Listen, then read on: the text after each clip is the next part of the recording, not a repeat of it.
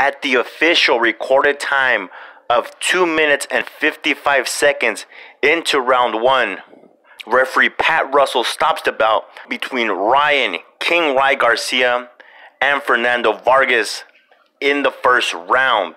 This bout was contested at Fantasy Springs Casino in Indio, California for Ryan Garcia's NABF Junior Super Featherweight title.